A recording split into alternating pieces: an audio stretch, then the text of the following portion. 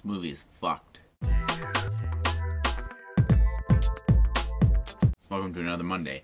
As you may have guessed by the title, like I always say, today I'm going to be reviewing the movie The Human Centipede, which came out in late April 2007. It came out on demand first, and then it was in limited theaters. It was a limited release. I think maybe even only in the US. I think maybe in Japan and Germany too. This movie takes place in Germany, where a crazed doctor decides to kidnap 3 people, 2 women and a man, because he wants to create a human centipede. The doctor's crazy idea for the human centipede entails joining the 3 people surgically, to be blunt, ass to mouth. It's really what the movie focuses on, and I don't want to really explain too much more. I don't want to give anything away. I like keeping the description of the movie very minimal and not giving a lot away, because then it'll ruin it. So if you didn't like that description, I don't advise watching the rest of this review, because I kind of explained it a little bit more. Maybe you find it to be quite disturbing and you have a weak stomach even if someone's just describing something to you, so maybe don't watch it if you are kind of squirmish. This movie is placed in the horror genre. However, it's not really scary. It's not scary at all, I didn't find. It's just really disturbing. So don't plan on getting scared, just plan on being disturbed. You'll find out why in a few minutes. Now, of course, there's a few things about this movie that I just was not fond of. At the beginning of the movie, the 2 main characters, 2 women, are traveling by car in Germany. They are on vacation from the US, and their car gets a flat tire.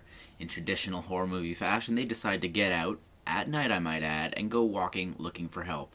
Now you'll notice while watching this movie that the writer of it really wants the audience to know the names of the main characters. This is how a couple of the lines go for about a consecutive minute. This is not exaggerated at all. It's basically line for line. Leaving the car was the stupidest idea. We could have been waiting for hours, Jenny. Yeah, well, we could have waited and we wouldn't have been freezing cold. We need to find help, Jenny. Seriously, find help? How are we gonna find help out here, Lindsay? Well, you agreed to come along, Jenny. We just got a little lost, okay? A little lost? We're really lost, Lindsay. You know what? I'm not walking anymore, Lindsay. Jenny, I'm trying, okay? Lindsay, we've been out here for like an hour. So that acting was kind of poor, but this movie, the acting isn't very good also. But I've kind of learned to accept that in horror movies these days. And of course, what would a modern day horror movie be without unnecessary sexual content? Before the human centipede segment begins. What I really liked about this movie is that it didn't take forever for the main plot to begin. It took about 15 minutes for the story to really get going. Usually movies these days take like half an hour to get going, to introduce characters and all that. This movie really got to the point. It introduced the characters, but it didn't take forever. It didn't do it in an unnecessary fashion. They really got down to it and got into the story really quickly. I also really like the fact that the crazy doctor in this movie is genuinely creepy looking. He kind of looks like the Crypt Keeper mixed with Christopher Walken. However, he sounds like Snape from Harry Potter with a German accent. Now, although the concept of this movie sounds pretty graphic, the movie is surprisingly not as graphic as you think. But it is still graphic, just not... they don't really show as much as you would think. Now, you may think that the plot of this movie is really sick. And really, yeah, it is. However, it started out as a joke between Tom Six, the writer and director of this movie, and some of his friends. They said that a reasonable punishment for child molesters would be to surgically attach the mouth of the child molester to the ass of a fat truck driver. Now, I won't reveal whether the doctor succeeds in his experiment of creating a human centipede. I'll leave that up to you guys to decide whether you're brave enough to watch this movie or not. Now, here's a little bit of extra information about the movie.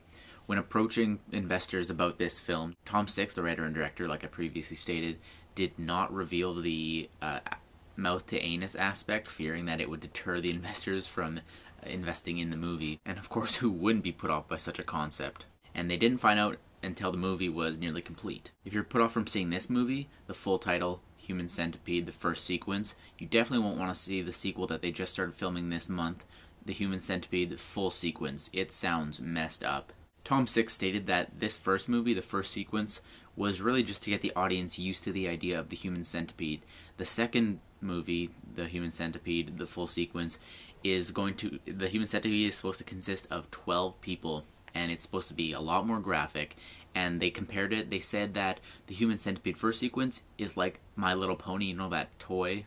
I don't know why they use that as an analogy, but they said the first sequence is like My Little Pony compared to the full sequence, the second movie.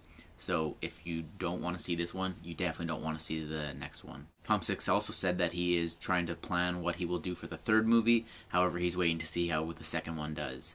That's it for this movie. I hope you enjoyed the little extra bit of info I threw in here. The plot was simple, so I didn't want it to be like a 1-minute review. maybe throw a bit of extra info in there for you. And I'll see you guys next week. Don't go watching this movie if you have a weak stomach. That's just a warning, okay? Okay, bye.